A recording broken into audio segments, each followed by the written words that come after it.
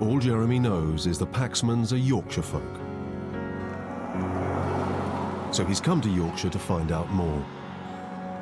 I've always been very proud of the fact that I was born in Yorkshire. And Yorkshire is one of the very few counties that has a very definable sense of itself. I mean, no one ever says they come from Hertfordshire or Middlesex or somewhere.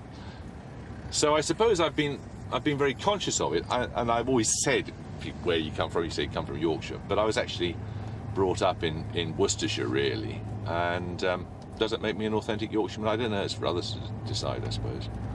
I'm not a professional Yorkshireman, though. It's a disgrace, isn't it? Look, there's not a single Starbucks in sight.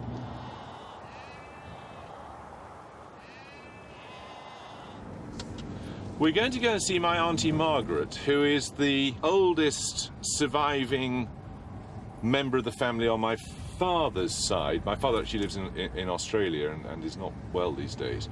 So we're going to go and see her, and we'll find out what she can tell us about her father, my grandfather on that side of the family.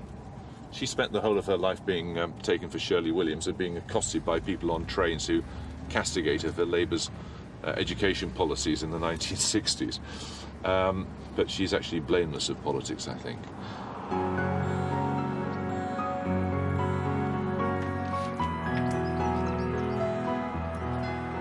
Now living in Selby, Margaret grew up with Jeremy's father in an affluent Bradford home.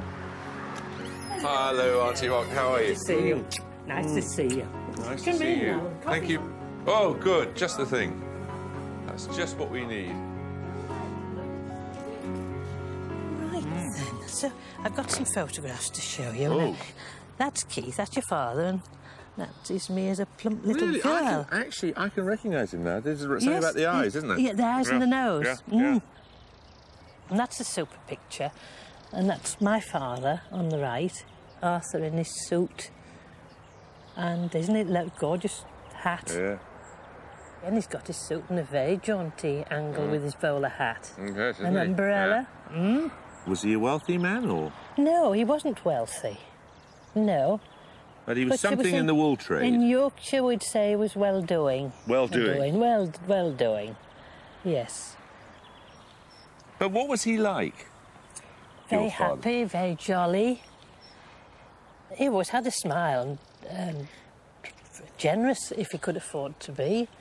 And he'd be present every night when he came home from work. So a present every night? Every night we had a present, yes. Very Jolly. spoiled. And, as I say, we're just liked by everybody. Arthur Paxman did well enough as a travelling salesman to put his son, Jeremy's father, through public school. But Margaret's got no idea how he started out. She only knows he had an elder brother, Thomas. To discover more about Arthur's background, they look at the 1881 Bradford census. 58 Rose. Oh. Ross Street or Rose Street? Thomas Paxman, head of the household. He's a mechanic. And then is Mary Jane and Arthur. Arthur. That's your father? That's my father, yes. Where born? Yorkshire, Bradford. In 1881, Arthur Paxman is 2 years old, living at 58 Ross Street with his parents and his elder brother, Thomas. Let's see if we can look at the other one 10 years later and see what happens. Look, this is your father, my grandfather Arthur, and his brother, who are still living there. But they're just described as grandsons, but without any. There's no parent or grandparent there at all. Who's a worsted spinner? Who's a worsted spinner, yeah. And his brother's a warehouseman. So Arthur was now. That looks like 12, does it? 12, and his brother was 17. So what had happened to them? Had they been an outbreak of an epidemic of something, or...? I don't know. What had Hard to happened? lose both your parents by the time you're 12, eh?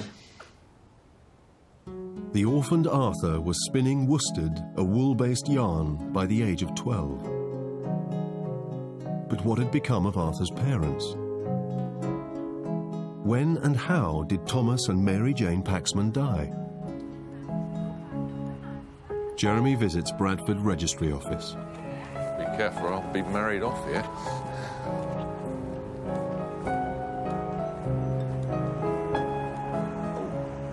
It's another one. Are you the same wedding as the one round the corner? Yeah. Oh, I see. We'll creep in. Oh.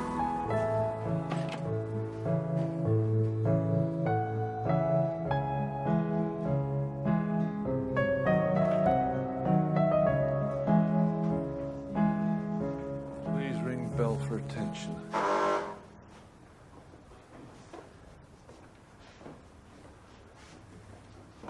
Hello. Oh, yeah.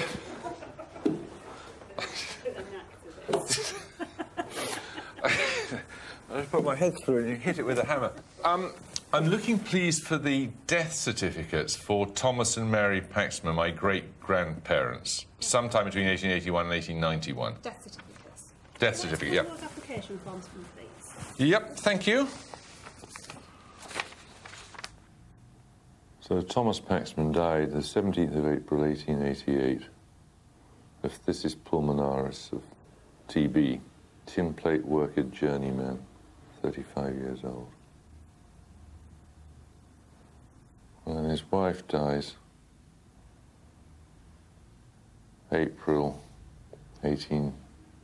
January 1890, she dies. So it's less than 2 years later. She also dies of TB and exhaustion, described as a charwoman widow of Thomas Paxman, tin plate worker. God.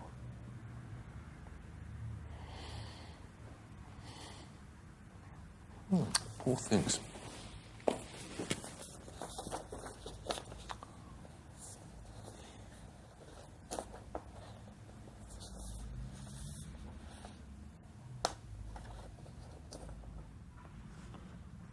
So she witnesses his death, and then the son, Arthur's older brother, witnesses his mother's death. TB and exhaustion. Charwoman.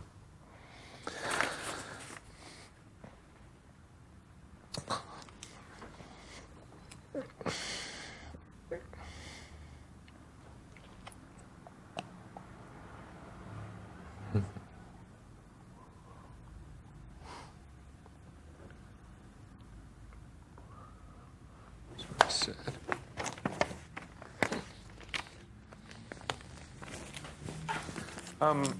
So what does it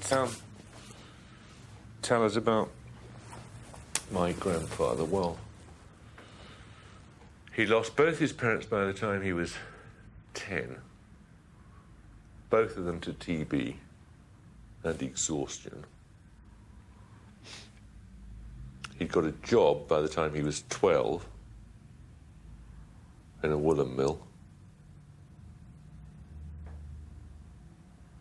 It's a hard life. It's a very hard life.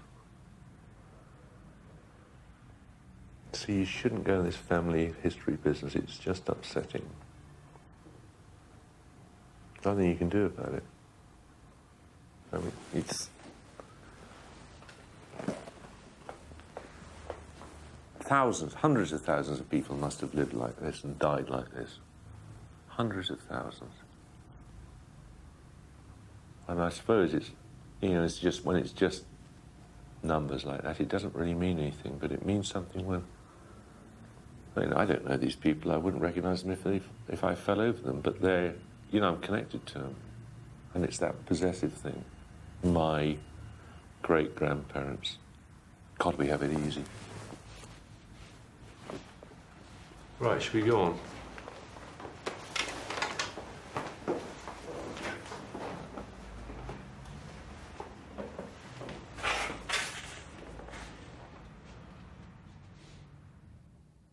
Starting at the bottom of the textile trade, Arthur Paxman overcame adversity and worked his way up to become a successful sales rep in the same business. It was Arthur who set the Paxmans on the road to prosperity.